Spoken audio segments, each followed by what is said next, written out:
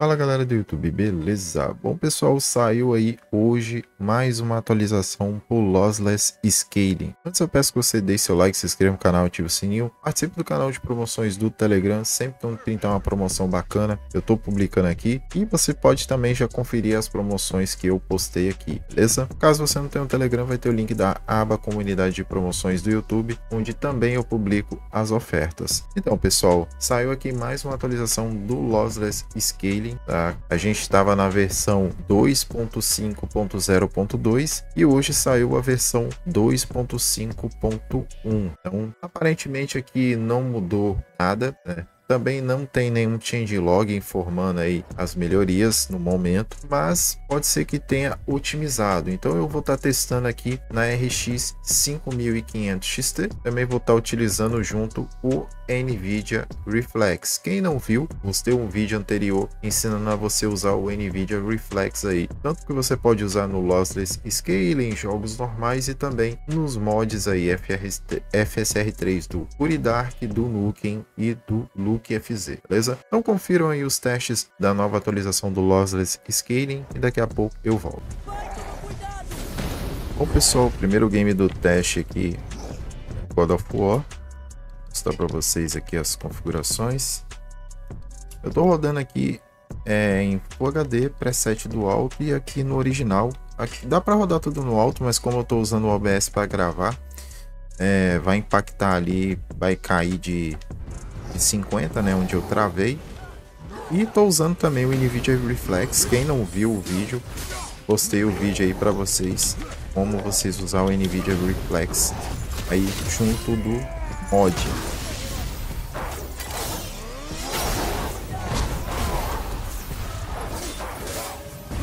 E fica, cara, tá muito boa esse update, tá? Teve tantas melhorias, mas melhorou, tá mais estável.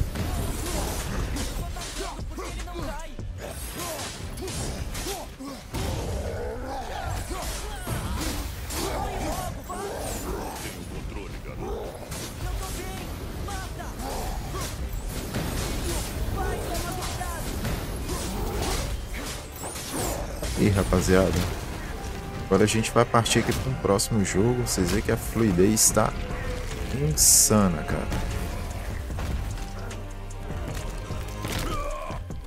E é isso, vamos partir para um próximo game.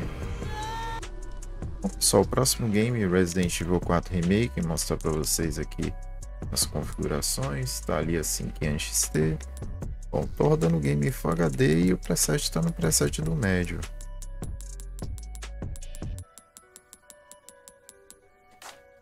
Aí estamos aí com nossos 50 quadros, onde eu travei. Agora eu vou ativar aqui o Lossless Scaling. Ativei. Vou tirar o frame rate, tá lá, ó, 100 FPS. E cara, olha isso. Olha a fluidez.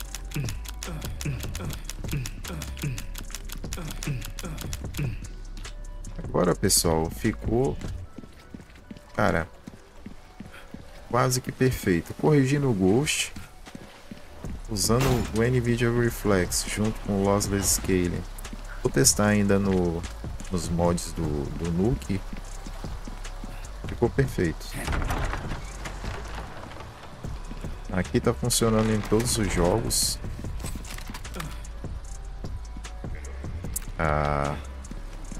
Você vê que até puxar a sniper, sempre quando você puxa, dá uma travadinha, ó.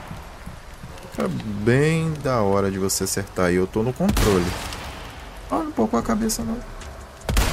Agora tá pouco o braço. Tá bem da hora, pessoal.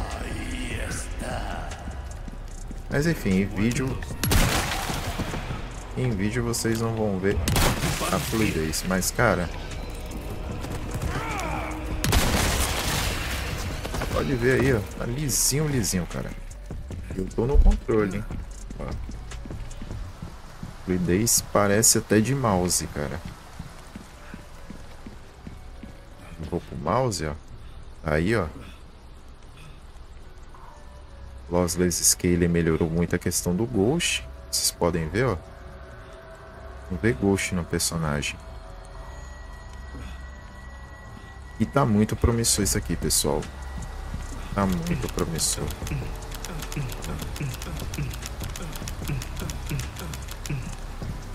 Isso, rapaziada.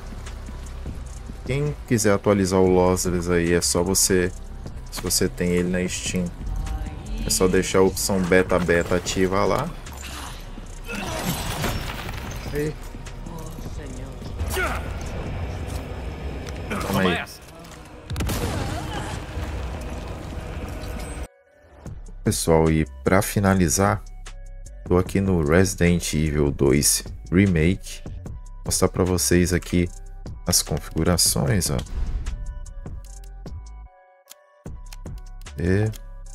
Tô em Full HD e quase tudo no máximo aqui, praticamente uma 500 XT. E essa é uma das vantagens do LossLess Scale, que ele funciona em qualquer jogo, até jogo antigo. Você consegue estar utilizando aqui o LossLess, né? O Frame Generator. Só para vocês aqui, ó. A gente está em 50 quadros. E tá aí, ó. Agora eu vou ativar o LossLess, ó. Ativei. E olha como é que já fica. Ó, eu vou tirar para vocês verem que aqui dá para ver um pouco, ó. Já fica um pouco lagado, ó. Eu vou ativar.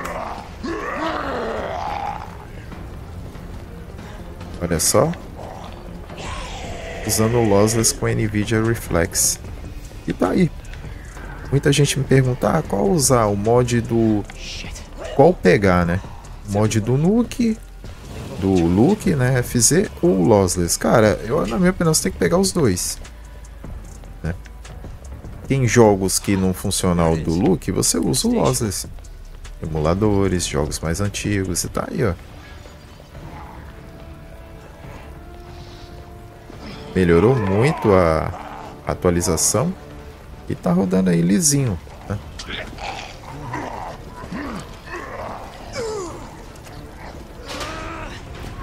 Resolvi trazer um jogo mais antigo para vocês verem. E vale muito a pena você pegar tanto para jogos novos quanto para jogos mais antigos.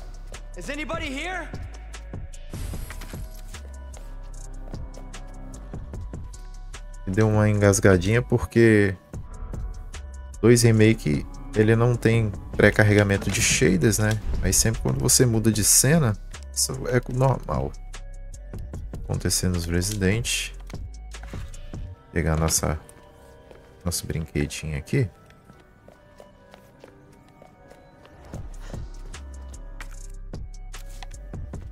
Eu tenho que pegar a faca. Mas tá aí, rapaziada, funcionando perfeitamente o 2 Remake aí com o LossLess Scale. Só, ó, tem uma fluidez muito boa e vai ajudar bastante, né? Principalmente se você quer aproveitar o máximo do seu monitor, ou se você tem uma placa de vídeo fraca aí que roda 30, você vai conseguir rodar, vai dobrar o FPS para 60. Ok? E é isso, rapaziada. Acho que deu para vocês verem aí. A fluidez está muito boa. Ó, tô no controle, ó. Lógico que o LossLess não tá 100% perfeito. Quando você mexe muito a mira, a gente vê o ghosting na mira. Mas no personagem em si, eles melhoraram muito. Você pode ver que o Leon aqui, ó, tem ghost nenhum no Leon, praticamente. Ó, só quando você mexe muito no cabelo, ó. E é isso, rapaziada. Eu espero que vocês tenham gostado. O link do LossLess vai estar na descrição para quem quiser pegar na Steam. E também veja o vídeo do NVIDIA Reflex aí, para você aproveitar aí e tirar o input lag dos mods do FSR3, beleza? Vou indo nessa, forte abraço e fui!